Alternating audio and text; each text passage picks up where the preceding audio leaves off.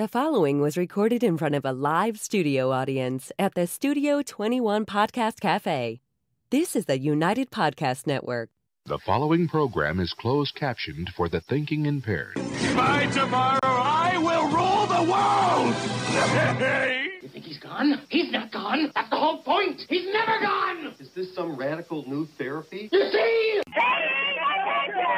Well, I must have not been paying attention when you were just talking to me. Do you think that you could repeat the question? And I listened more attentively. There must have been something in all of that nothing that wasn't quite so easy to see. All right, we're up and running. We sure are.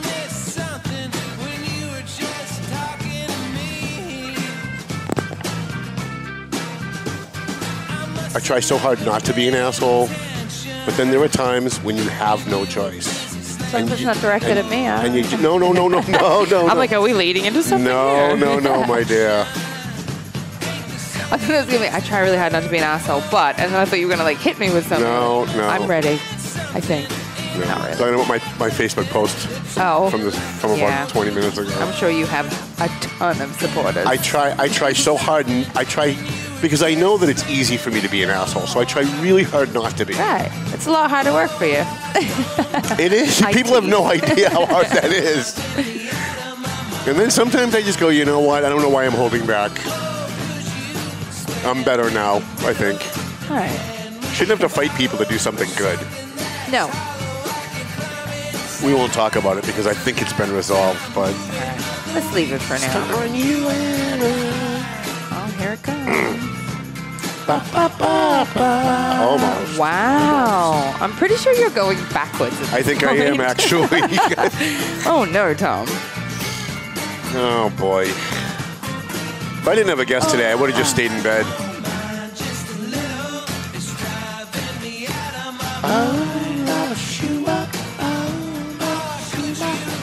All right. Murphy's stirring over there. We ready? We got to get him on the show someday. That'd be a thrilling show. All right. You want to do the sponsors today? Yeah, sure. All right, cool.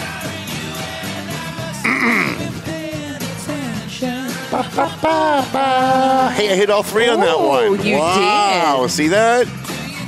Wasn't strong, but you fully completed all My three. voice is going to come back. It's going to stop yelling at people. Yeah. As soon as it starts getting better, I got to yell at somebody, and then as I walk away, I go, shit, why did I do that? Shouldn't have to yell at people, but boy, people suck, man. They don't make it easy.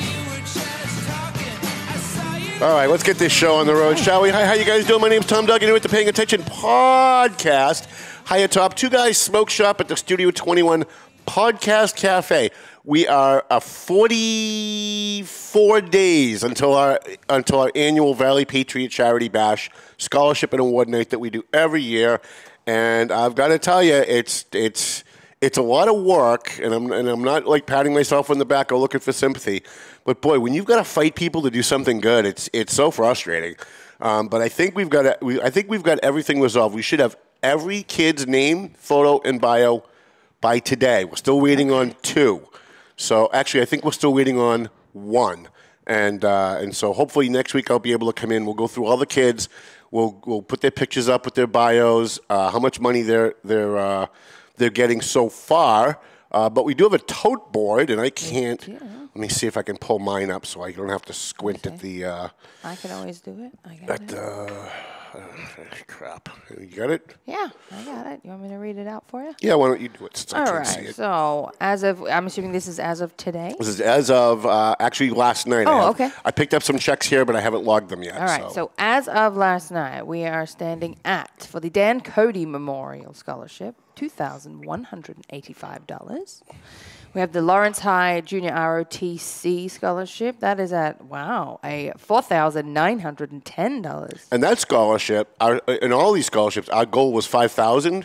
But because the ROTC is getting so high, that we may bump our goal up to $7,000 on that one. Yeah, why not? Right? All right, Haverhill High, the Benedetti, is at $1,400. We have the Greater Lawrence Tech is at $1,720. Whittier is at $1,475. The Methuen High Studio 21 Scholarship is still standing at $2,100. And the Special Needs Scholarship is currently standing at $1,230. That gives us a grand total at the moment of $15,020. In 3 weeks. In 3 weeks. If you would like to contribute to any of our scholarships, scrolling through the bottom of the screen for the entire show today, and probably for most of the shows up until the bash, really, until we close it, is all the information. There's, what have we got there? We got PayPal, you got Cash App, we have the address if you want to send a check. So there's many ways to donate. It is for a great cause. I'm sure the kids will highly appreciate it. Yeah, and please don't make me chase you to get kids' names. That's all I ask. And we've also picked all of our award winners except for one. So I want to thank Randy and Jason at Clear Path for Veterans New England for picking our Hero Veteran winner. I want to thank Methuen Police Chief Scott McNamara for picking 2 Methuen police officers for our Officer Tom Duggan Hero Police Officer Award. I want to thank, I can't thank him publicly, but I want to thank our contact at the Lawrence Fire Department. That's going to be a surprise. So he doesn't know he's getting it, but he's somebody's very popular. And I was going to announce it because if I announce it, we'd sell 10 tables like the minute I announce it. Right. Because everybody loves this guy. But he doesn't know he's getting it, so we're going to have to find another way to do that. And then we're going to do so we do police, fire. We have our annual Scott Clegg Public Service Award. We want to thank, who got us those? Oh, I think I picked those 2. We have 2 that we're going to give out to people in the community who help the community, people who are underappreciated, people who help the homeless, people who help veterans, people who are out doing stuff. And never take pictures like on Facebook of them handing a homeless person a sandwich going, look at me, like some people, right? Mm-hmm. They're people that go out there, they do it quietly, they don't want to be thanked, and they don't get thanked, and that's one of the reasons why we picked them. And then we've got, so we have 2 awards that we don't give every year. We only give them when somebody nominates. We have a First Amendment Award, which we haven't given out in about 5 years. And we got 0 nominations for that this year, and that's okay, because that just shortens the program for us, and that will make Jana Zani Pesci less mad at me. She's trying to shorten the program. But we also have a Lifetime Achievement Award that we also don't give every year. Now, only 2 people have received this award over the last 18 years. We gave one to former Lawrence City Councilor Mike Sweeney, who is now the director, believe it or not, of the Mass State Lottery. He's really kind of moved himself up since he left Lawrence, which is pretty good. And the other one was former Methuen Mayor Steve Zani for all the work that he did as a school committee member, as a city councilor, as a mayor, as he's been involved in like exchange clubs and a whole bunch of other stuff. He got that one 6 years ago or so. This year we're going to give 2. And they don't know it yet, and since neither one of them watch my program, I know I have no problem. I have no problem telling you guys who it's going to be because it's going to be a surprise. So after I tell you, please just don't tell them. So don't ruin it for them. You're not hurting me if you tell them. You're ruining it for them. So if we can get Linda Campbell in the room, we're going to give her a Lifetime Achievement Award. She was on the Methuen School Committee, on the City Council. She was a state rep for at least 10 to 15 years. And she's the one that helped exonerate Francisco Urena when he was wrongfully blamed for the deaths at the old soldiers' home during COVID. She went above and beyond to exonerate him, and she was so disgusted by the way Francisco Urena, a Hero Marine Purple Heart winner, she was so disgusted she chose not to run for re-election at the end of all of that because that's how disgusted she was, and she deserves an award for that. And also we're going to give one to Marcos Devers, first Dominican mayor in the country, first Dominican mayor of the city of Lawrence, first Dominican city councilor in the country, first Dominican state rep in the country, and most people don't know that. Most people have no clue the barriers that Marcos Devers has broken, and so we're going to give him an award, and I'm trying to get the mayor to come up and present it because they don't really get along all that well. But because the bash, and I say this every year, is a night of amnesty, the minute you walk in the room, you got to put aside whatever your feelings are for anybody else and go along with the program and help us to honor people, whether you like them or you don't. We're honoring their accomplishments, not whether we like them or not. So I think the mayor's a grown-up. He's no Mayor Perry. He'll be in the room whether he likes Marcos or not, and I'm sure when I ask him, he's going to say yes because that's the kind of person he is. I also want to send our condolences to Nilka Alvarez, former city councilor, passed away yesterday, to her family, Richard Rodriguez, and I know she's got at least 2, I think maybe 3 kids. I haven't seen Nilka in probably about 5 or 10 years, probably about 5 years I haven't seen Nilka. She never really got the credit that she deserved for a lot of the hard work that she did in the community. We may do something at the Bash for her. I'm not sure. We just have to find a way to squeeze it into the program. And also, I lost a very good friend yesterday, Jim Wagner, who was the president of the Lawrence Lions Club forever. And he's the guy that got me involved in the Lawrence Lions Club, and he's the guy that coerced me into becoming the president of the Lawrence Lions Club. And I was so mad at him for that, but not in a bad way. I was just like, come on, what are you doing? And Jim Wagner passed away, and he was such a great guy. This is a guy that spent almost his entire life trying to help other people and volunteering his time and not getting paid for it and not getting thanked. And so our condolences to Marie and everybody in his family for that. I also, I was going to talk about Steve Saber. We're going to do that next week because he really just doesn't even deserve the publicity, quite frankly. In the studio with me today, I've got a guy who wrote a book, and for those of you who like to read, even for those of you who don't really like to read all that much, it's a very easy read. He wrote a book, and I generally don't have authors on the show because most authors, they're kind of dry, you know what I mean? They don't have the bombastic kind of personality as writers like I do. But I knew Charlie's dad. Charlie Ead is with us today. He wrote this book called Snap Diagnosis.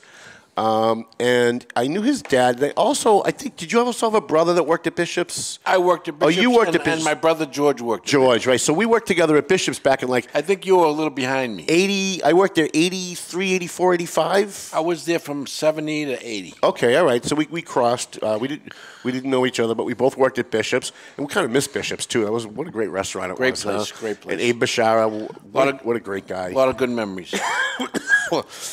Charlie wrote this book, and he called me. He sent me it was nice enough to send me a copy of the book. I have to have you sign it before we leave, though. You didn't sign it for me. And it's something that I hear about a lot because I'm a newspaper. We're a newspaper. People call us with their nightmare stories all the time, thinking it would make great news. And a lot of times I listen to their stories about similar issues that Charlie's going to talk about today, and I think, wow, it's such a long story. I don't know how we get like a short news story out of that. That kind of seems more like a book. And I always tell people when they call me about this kind of stuff, you should probably write a book because I don't know that we could do it justice in a small news article. Charlie did that. He went out, he wrote a book about his experience, and it centers around the field of psychology and how psychologists can take away your rights. Psychiatrists. I'm sorry, psychiatrists? Do I say psychology? You said psychiatrist. I'm sorry. My mouth is ahead of my brain. No, correct me when I'm wrong. Please do. So it's around the field of psychiatry and how psychiatrists can take away your rights with you get no appeal, you get no advocate, you don't get a lawyer, you don't get a phone call. They can just kind of like come into, they can determine on their own, having never even seen you, having never even evaluated you. They can, on an anonymous complaint, have the cops come to your house and take you and commit you against your will. And by the way, seize your assets too. That's the part where I'm at right now, where they're seizing your assets. What made you, I mean, you went through an awful lot. What made you want to write the book? Well, 2 reasons why I wanted to write the book. Number one, I wanted to clear my reputation because I feel that before this ordeal began, Tom, I had built up a very good reputation. I worked my way through school at Bishop's, all the way to graduate school, paid all my tuitions. I was an athlete growing up. I ran the marathon, played sports all through high school and college. I feel I was a somebody, an achiever, and I don't feel like this behavior that was rendered to me by these psychiatrists was befitting of my background. And I wanted to clear the air. A lot of people lost a lot of respect for me. I was stigmatized after this ordeal. In the community, I lost a lot of friends, a lot of family members kind of shunned me, looked down upon me, and that hurt me tremendously. It still hurts me when it happens. I wanted to set the record straight and say, no, I'm not mentally ill. You got it wrong. Stop judging a book by its cover. Secondly, I wanted to expose the system, which is currently still abusing systemically patients in psychiatric hospitals. Psychiatry might claim that that's a thing of the past, that once they opened the psychiatric hospitals and let people out in the 80s and 90s under Reagan and whatever, that ended. The truth is, my research indicates, Tom, that the systemic problem is even worse than it was before. Wow. Typical example, in psychiatric hospitals, people have been known to apply for jobs there as orderlies and staff members solely for the only reason of being able to go into the wards, uncontested, and beat the living shit out of patients and not get caught. And they call this a takedown, and they claim that they get an endorphin high out of it, similar to a runner's high. This is appalling to anyone of good conscience. It shouldn't happen in 21st century America. This is something out of the Middle Ages. And for those two reasons, Tom, I wrote the book. So I have friends with state senators, state representatives, people who are in government who can probably do something about this. Is there no law that says, I mean, is there nothing on the books that says if a psychiatrist deems that you're dangerous or that that you need to be committed and tries to involuntarily commit? Is there any kind of law that protects your rights? No, psychiatrists have total authority to commit any individual. You could be sitting in your home watching the Patriots game, and the police could come to your door, come with us. What do you mean? What's this all about? Please explain. Come with us. Don't give us a hard time. They'll throw you into their cruiser and drag you to a psych hospital. You'll be admitted for a 10 or 12-day stay. There's absolutely nothing you could do to fight it. By the time you get an attorney to get you out, 12 days have passed. False medical records have been written about you. You're now deemed mentally ill, and you're stigmatized for the rest of your life as a result of some psychiatrist having a bad feeling about you and wanting to get back at you. This happened to me. I told the psychiatrist to get lost when he told me I had a psychiatric problem. I didn't even know I was going to see a psychiatrist. In punishment, in retribution, he forcefully hospitalized me, had the police come to my house. That's Dr. George DiNapoli of Andover. I didn't change the names of people in the book. You can read it. Good for you. George DiNapoli of Andover. This guy had the audacity to recently write a book about psychiatry, claiming that he was an authority. And he hospitalized me for totally punitive reasons because I told him I didn't want his services and to get lost. And I believe this happens so many times. These people have egos. They feel they're above the law, and it's got to be stopped, Tom. And this is my crusade right now. I have other goals for the future, social goals. I'd like to get involved in politics. But right now, my main focus is exposing the abuses of present-day psychiatry. And you might not go along with me, Tom, but I believe psychiatry is an industry, not a profession. No, I totally agree with that. It's become an industry where making money and treating people for money for selfish, greedy reasons, which this guy wanted to do with me, and which came later in my treatment program with other psychiatrists. They saw dollar signs in me. This is appalling. This is totally appalling. The public knows very little about psychiatry. We all know about nuclear war. We all know about climate change. We're plugged into these issues. But I ask the public to take a quick look at the abuses of psychiatry. Read my book if you'd like. I explain it all plainly of how the system works, how the game is played. And by the way, as a writer, I told you this off the air, I'm going to say it on the as a writer, I was very impressed by how well you write. Now, because I'm a writer, right? When I read the newspaper, I'm not just reading it for content. Because I'm a writer, I'm also evaluating how the writer put it together. This is extremely well written. It's a very easy read. Very easy. You deserve a lot of credit for that. I tried to write from the heart, Tom, Yeah. and I spoke the truth even when it cast me in a negative light of some incidents that happened in my life which were embarrassing. I felt it was important to include the whole truth in my memoir. And I did so at sometimes at my own detriment. But I wanted to speak the truth. I wanted the people to believe that this is the truth that I spoke. There was no lies in the book. I didn't fabricate anything or exaggerate anything. What you read is exactly what happened the way it happened. Are you worried that this Dr. DiNapoli or anybody else that you named in the book is going to sue you? I don't care if they sue me. That's the right answer, by the way. Ding, ding, ding. I speak the truth. I walk with God. God will protect me in court. He's protected me all along. I'm a very religious man, Tom. I've become more religious going through this experience. God never let me down a minute. He was with me every step of the way. Miracles happened where I was prevented from receiving shock treatment, where I received places to stay when I was hospitalized. One miracle after another that showed me that the guy upstairs likes me and that he was on my side. And that is a force that you can't compensate with. there's no substitute for that. When you believe you're in the right, that God's behind you, you can accomplish anything in this world. And that's the force that's driving me right now. I don't believe I could be stopped. So if I were to write a bill, because like I said, we have a lot of friends at the Valley Patriot who are state senators, state representatives.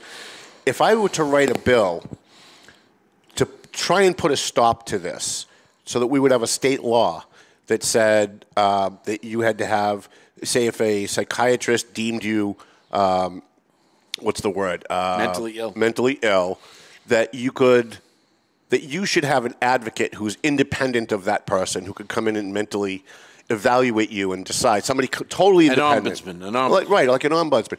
If I could write a law like that, and I can, off the top of my head, I can think of at least 2 state representatives right now that I know would file it if we wrote it. Would that be something that you would do? Would you go and testify before the House? I make myself available to anybody who wants to talk to me or email me or contact me or any legal process. I would welcome something like that because I think it's long overdue.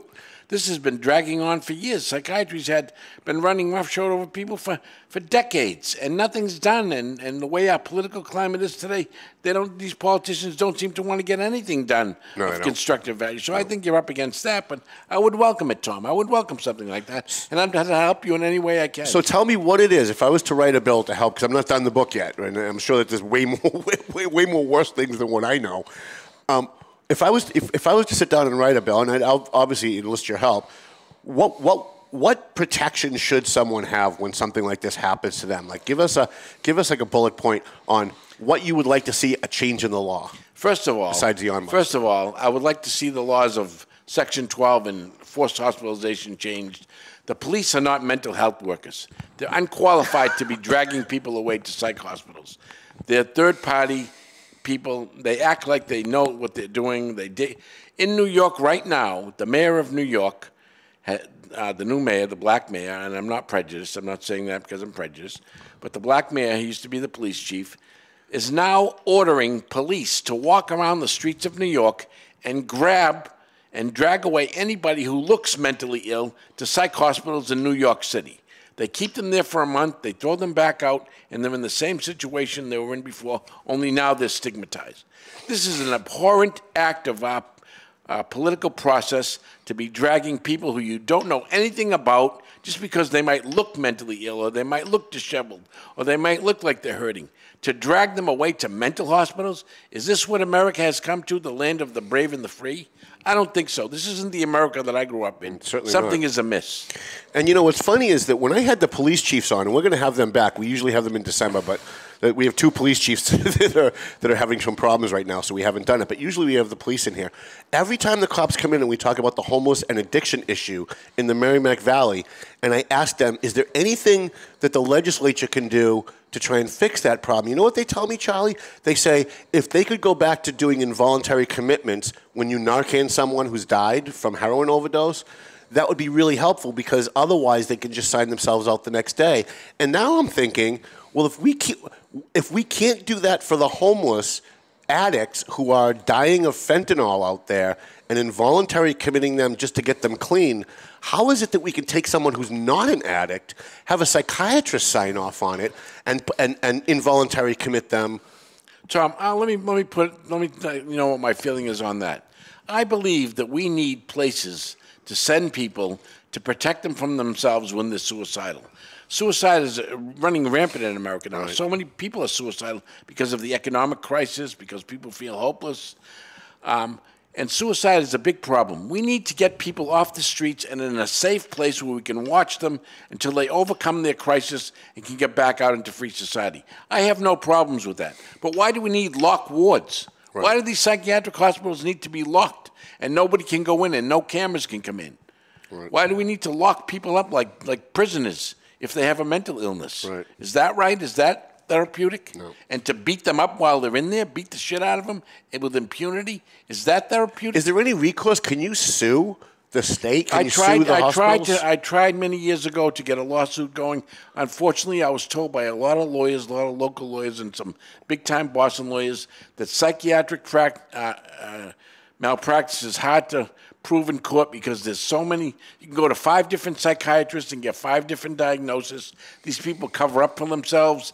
I was seen by multiple psychiatrists who rubber stamped the diagnosis of this original monkey, and I was told that I couldn't pursue the case. Finally, I got somebody to pursue the case, a Boston attorney, a well-respected firm. They butchered the case, they blew it, and they dropped my case in the middle of proceedings because they said I was complaining too much on how the case was being run. So it was a difficult thing to go to the courtroom and get justice. I believe my book is a better way to expose the system than just a lawsuit. So a couple of lawyers told me a lawsuit is only about money. You're not going to get any exposure. So I feel I'm in a better place now. Chrissy, is that countdown or count up? Oh, it's counting up. So to what number?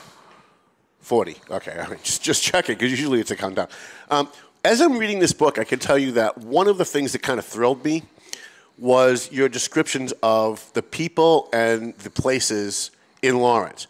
There's a thing in there about Judge Paraki, who I knew really well as a kid. Most people who are our age probably remember him. I'm sure he was a nice man, but my meeting with him was not fruitful. Right. It resulted, Tom, from an incident, a domestic incident with my dad that I still feel badly about today, where my mother got involved, and it was a family dispute, and I was dragged into court and humiliated publicly. I suffered greatly for it. The judge wanted to send me to jail. My dad said, no, I'm not sending my son to jail, and it was dropped. But that's the story with Judge Paraki. Right. And I was 19 years old at the time. I was a kid. I didn't have the frame of mind that I would have now to be more diplomatic. I was a little impulsive with my dad. Punches were thrown. It was a nightmare. It was the worst. It was the worst thing in my life, and I've worked hard to put it behind me. But people in the community still don't understand it. They look at me as a pariah. That's not the case. I'm not a bad guy. It just happened, and it was, as my father said in court, an aberration. Yeah, and some of the descriptions when I said you're a good writer, the way you described the Lawrence jail on Hampshire Street as a dungeon, and I'm thinking about, like, I remember the jail, and it was a dungeon. I remember going in there, and that's exactly what it was. But I never would have probably described it that way if I was writing a book. It was really well written. Yeah. And there's a lot of people in this book that are still alive that we still all know, and it must have been fun to write, because I've published 3 books, but I haven't written like a biography yet of myself, because I think we'd like to see that, Tom, someday. Yeah, and I would love to. Starting with your father when he was. Yeah. I think that's a starting point for right. you. Well, I tried to write a book about my dad, just about my dad. And for the last 20 years, I've started it and then put it away, and then started it again and put it away because it was too emotional for me. I'd like to read it. It was tough, but I am going to do it. I'm committed to doing it. It's just a matter of having the time. I got doing 5 minutes. something like this is very cathartic. Is it? Yeah. It wells up a lot of negative emotion, but in the end, you're better off getting it off your chest. Yeah. I felt so much better after writing this book. Mm-hmm. I couldn't get it out. I was frustrated. The lawsuit didn't go well. How am I gonna let other people know what happened? And just writing the book and getting it published, it was like being freed of a million problems. I felt so relaxed, and now I feel so good about myself. I walk with my head up high because I know that I'm right. And my grandfather told me when I was a kid, when you know you're in the right, don't take a backward step for anybody. And that's kind of driven me all my life. How do people get the book? It's on Amazon. Oh, it is on Amazon. Yeah, Good. I made its way on. All right, I'll post that link. I believe it's on Barnes & Noble website. Okay. And I do have a publisher, and I believe the book sells for $20, Tom. Okay. All right. Anyone wanting a direct link can go to our show description today. Oh, you got it already? Yeah. I'm no kidding. I was going to look it up. That's what I do. I was going to look at. Was there, when you were writing this book, and when I started writing my book and then didn't finish it, when you started writing this book, were there things that you'd forgotten all about, and then as you're writing it, you go, "Oh my God, I forgot all about that," and you start. It's kind of amazing because my nephew read the book and he says, "You got to turn this memory, Uncle." A lot of these things, I don't know where it came from, but once I started writing, the information just started to flow out of me like water. I mean, one thing after another, the next incident, everything fell into place. A lot of these things I had forgotten about, but when I started writing, miraculously, I started to remember details, specifics. And it was very unusual, but that's what happened, Tom. Just starting the writing process is a good thing. Yeah, writing is very cathartic, and even if I'm writing about something else, like a news story, I always feel better after I'm writing. I always feel like I got something off my chest, even though I'm writing about someone else and it's not my own thoughts. A lot of people get that same feeling writing poetry. I don't write poetry, but a lot of my friends do, and they say it's very cathartic. Yeah, very good. Have you had any support for your book? Are there people that kind of looked at you funny before and then read your book and came to you and said, you know what, you're not a bad guy and I'm sorry? I have had like about 20 people read the book so far, friends, relatives, and all of them said, Chuck, I'm sorry what happened to you. One friend who was in Guatemala fighting the narco people said to me, I wasn't around, Chuck, to stop this. I feel so guilty that I let you down. And other people have read it and they say, wow, this is... I'm sorry that this happened to you. So everything I've given it to people to read. Attorney Anthony DeFrucia is reading it right now. I have another attorney in Andover that's helping me with this, Mr. Caruso, Peter Caruso. He's my attorney. Yeah, he's encouraged me. He's the guy that told you to reach to me, right? He told me to call you. Yep, so love Peter. Yeah, he's a very nice man. Best First Amendment attorney in the country, by far. Yeah, by far. I had approached him recently, and you might think I'm going a little too far here, Tom. I'd like your opinion on this. Because I respect it as a practical guy. My feeling is that I might not feel totally vindicated until I see some of these guys in a jail cell. Am I overreaching here? Should I just be content with writing the book and getting it out of my system and exposing the system, or do I have to punitively punish people who did this to me? I don't know. How do you feel about that, John? What's your take on that? You know, I'm struggling with that now. I struggled that when my dad was murdered. I know you did. And there were times when I actually had opportunities to get that guy. I had people who approached me who said, we can get something done and it'll never come back to you. And that's something that you think about a lot because it's so serious. It's a very serious thing. I think over the years what I've learned, and everybody's different, but what I've learned is that when you go down that road, you end up hurting yourself more. And although everything would be done legally, I'm not going to go after. No. I know, I'm not going to have a hitman. But I just think like the idea of retribution. For me, I've never been a revenge guy. I wasn't before my dad was murdered. And even though I thought about some of the people who approached me after my dad was murdered, and I did think about it because I don't think anybody in the world wouldn't think about it at that point in their lives. Yeah. But I think I came to the conclusion, and over the last 30 years since then, I think I've just come to the conclusion that retribution and vengeance only hurts you. Yeah. And although I would like to see some people pay for what they did, I think someday teach them a lesson. When I write the book someday, I think they will. Oh, okay. You know what I'm saying? So that would be enough for you. Just I think to write so. The book. I think so because I think when you publicly humiliate people that have done bad things, I think sometimes that's the worst thing you can do to them, especially if they have a reputation. Look what they did to your reputation and how much it hurt you. Just imagine if this Dr. DiNapoli, right, and others go for a job at some point, or they go, they're trying to get on a TV show or something, and then somebody finds your book online, and they Google them and they find out about what they did, and they go, yeah, you know what, we're not going to deal with that guy. To me, that's always been punishment enough. Punishment for me, and now I know there's other people who feel much strongly the other way. But I've always, and it's tough. It's a tough emotional thing because you're grieving. Right, you're grieving because you've lost your reputation, your assets. Your family looks at you differently. Everybody. When my father was murdered, I wasn't even the guy who did it, but like I couldn't go to the corner store and buy milk because the lady behind the counter who hadn't seen me since it had happened would see me. She knew my dad, and she'd break down crying. And I'm trying to get over it. And then I go to the bank, and the same thing happens. The lady behind the counter, oh, I knew your dad, and she starts. So I actually had to move. I moved to Florida and Alabama for 2 years just to get out of the area. Wow. Just so that I could deal with what was going on because I couldn't do it staying locally. It's a tough thing. So when you start thinking about how do you make these people pay for what they did, there's a lot of things you can do. You can get revenge. You can get retribution. I just think at the end of the day that ends up hurting you. I think it just creates bad karma for you. I appreciate that advice, Tom, because I've been struggling with it of late. Right. And although I'd love it's on the back of my mind. I'd love to see some of these people in your book go to jail for what they did or pay for what they did. There might be another way to do it, though. There might be another way to make them pay. There might be, whether it's a lawsuit or some other way, maybe another book about each. Well, do you think that I should have the DA explore possible criminal violations? Absolutely. Send my book to the DA with the intent of exploring criminal violations? Paul Tucker's a good guy, and if he reads this book, I guarantee you he would most likely do something about it. John, I'll leave it at that. And he's brand new, too, so he doesn't have... DA? He's the brand new DA. Do you know him? I do. He was been on the show a couple times. He was the former police chief in Salem, Mass. And he's a cop. So straight shooter. Straight shooting guy. If I may chime in. Sure. I think it also comes down to the type of person that you are. So are you the type of person that is more...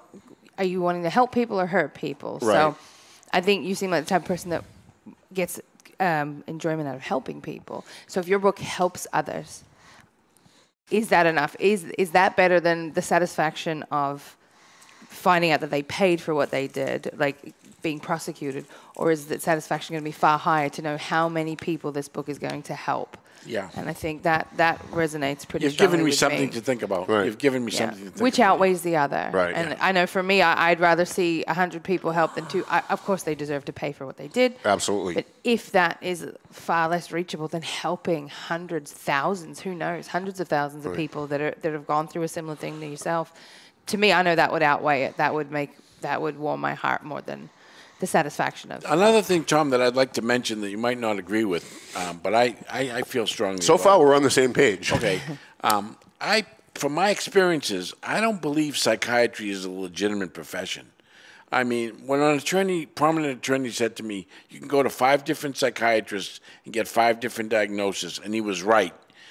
Does that tell you that the diagnoses are faulty, that they're fake? Does that tell you that bipolar disorder doesn't exist and it's only being used to railroad people into hospitals and make money for psychiatrists? Let's look at these diagnoses. How do you determine that someone's bipolar? Do you do a blood test, do a brain scan, or you just meet with them in your office for 5 minutes and say, I could see it in your eyes, you've got bipolar. And that's what's happening. Yeah. Psychiatrists are railroading people into hospitals because of bipolar disorder. Right. This is their big thing. You walk in, oh, hi, you got bipolar disorder. Nice to meet you. I mean, this is crazy. Right. And what is bipolar disorder? Let's get to the root of it. Let's examine it medically. Right. How do you come up with this diagnosis? Right. That's important to me, Tom. No, by the way, I totally agree with you. I think psychiatry is voodoo. I think a lot of people are afraid to say that. Right. Well, I have no problem saying it. Psychiatry is voodoo. It is an industry, and it's no different than the medical industry right now, which is mutilating children because some teacher convinced a boy that he wants to be a girl or a girl that he wants to be a boy, and behind their parents' backs, these doctors are making a fucking killing on doing surgeries on children and mutilating children to make money. And Boston Children, by the way, if you want to do a little bit of research, is doing this right now, and they're making a lot. And they've actually admitted. They actually had a conference where one of the doctors from Boston Children's admitted and talked about how much money we can make by steering kids toward these kind of surgeries. Yeah. And so I don't see psychiatry. It's all profit-driven. Right. All profit. I don't see psychiatry as any different, except in the medical field, you need doctors when people get sick. I don't think anyone needs a psychiatrist. I know people who have gone to psychiatrists and were more screwed up when they finished than when they started. Would you agree that anyone who goes to see a psychiatrist should have his head examined? Yes. Or is that no pun intended? No. Listen. And I know some good psychiatrists. They're very ethical and they're very. But they're few and far between. Right. A lot of these guys are just charlatans. And the question is, are they really needed? I mean, before psychiatry came along, we didn't have half the problems we have in this country right now. And when people had a problem, when I was growing up, when people had a problem, they didn't go to a psychiatrist. They went to talk to their priest. Right. They talked to their parents. They talked to an uncle that they trusted. They talked to the local police officer. Today, everybody's running to a doctor to get drugs. Then they get over-medicated. And then once they're over-medicated, the psychiatrist can say, well, you're not competent. You're over-medicated. And by the way, getting big kickbacks from Pfizer and all these other groups, right? And then they say, well, geez, no, you're not really competent. And then they turn around and they commit them against Would you say that psychiatrists today are glorified pill pushers? Yes. In fact, I think doctors today are glorified it extends into the whole medical community. Absolutely they are. Absolutely. I got hooked. That's interesting. I got hooked on Vicodin. I've never talked about this. How much time we have? Oh, a minute. All right, well, I'll make this real quick. I got hooked on Vicodin. I had one of my wisdom teeth pulled out, and the dentist, who was not like my regular dentist, wasn't around. I went to someone else. They gave me an endless script of Vicodin. And that endless script of Vicodin, I went through like in a month, I was addicted. And within 3 months, I went from taking 2 or 3 pills a day to taking 5 pills, 10 pills a day, to the point where it didn't work. And it was either find something else to get rid of the pain, or what I did was I locked myself in my apartment for 4 days, threw up, I hugged my toilet for 5 days, I laid on the floor for almost 5 straight days. It's a nightmare. Threw up and got myself clean. Cold turkey. Now, most people can't do that. Most people, they just physically not strong enough to do that. But these doctors don't think twice about the effects of the money they're making on us. One thing I finally want to mention, Tom, and I know you got to wrap it up. Yeah, we do. This gentleman, Kenneth Emmons, who's a psychologist, not a psychiatrist, not a medical doctor, still practicing out of Newburyport. He was not, you know what his background was when he treated me? He was an ex-Lawrence police officer who had gone to school nights after his day shift and 2 years earlier had gotten his doctor of psychology degree. Wow. And I didn't even know this until my 4th visit with him. When I terminated my visit with him because of it, he hospitalized me. He Section 12 me. And he didn't even use his own... So you fired your doctor, who was supposed to work for you, and then when you fired him, he got mad and had you committed. Kenneth Emmons. He locked me up. Wow. And he didn't even use his own name on the commitment papers because he wasn't qualified. He used his associate, a medical doctor's name, on the commitment papers. I've never seen the associate. I don't know what he looks like. Wow. So this is criminal. And this is why I wanted to pursue a criminal. If you could pursue that with the DJ's office, I'd appreciate it. I don't know if the statute of limitation has run out, but I will certainly get me an extra book. I will get it to him. I'll have a conversation with him, and if he can, he can. If he can't, I'll let you know. All right, Tom. But you don't know unless you try, right? All right, Tom. It's a great read. I have to tell you, I don't read many books. I don't have a lot of time to read many books. So I'm about halfway through this, and it is an excellent read. It's extremely well written. I have to say, I don't say that about many writers, but this is really well written for someone who doesn't do this for a living. It's someone who's mentally ill. It's called Snap Diagnosis. It's based on a true story. It's one man's long uphill battle against a powerful, sinister, and entrenched psychiatric establishment. You can get it on Amazon. You can get it on Barnes & Noble. And if he gives me a couple of extra books, if you want to buy one from the Valley Patriot office, you want to come by, I'll drop some off. I'll be happy to pass the money along to you. I'm not taking any cut out of it. I want you to make a lot of money on this book. I think that's the best vindication for you, to make a shitload of money on this book and to ram it up these people's ass. That's what I think. I know it's a little too crass for my regular audience, but it's just kind of the way that it is. All right, well, way over time, and I apologize, Chrissy. I know you've got to go. Why don't you roll up Mel, and we'll give our sponsors, McLennan Real Estate, Century 21. Real estate is, if you look at the Valley Patriot this month, not a lot of houses have been sold in the Merrimack Valley. Normally we have 3 pages. We had 1 page this month. So we're going to see if we can get Matt McLennan on right after the bash. Marsan and Son Construction. Ronnie Marsan, I need you to call me. We got a free table for you at the bash this year. EIS, Investigation and Gun Training. I love Joe Solomon. Thank you for buying a table to the bash. Tomo and Shaken Seafood, who donated gift cards for our raffle for the bash. Thank you for that. Clear Path for Veterans New England. AFC Urgent Care, Lisa Williams and Zaka and everybody over there. We love them. Pleasant Valley Landscaping, Dave Id Consoli, who gave us a $250 donation last week for our scholarships. A free shout out to JG's Ice Cream and Snap Diagnosis. Go on Amazon, Barnes & Noble. You can even read it on Kindle, I'm sure, right? They can download it on Kindle. You can read it on your computer if you're a youngster. And thank you, Chrissy, my fine, fine producer. Melvin Taylor says you got to go home, so go home already. The views and opinions expressed by the hosts, guests, or callers of this program do not necessarily reflect the opinions of the Studio 21 Podcast Cafe, the United Podcast Network, its partners, or affiliates.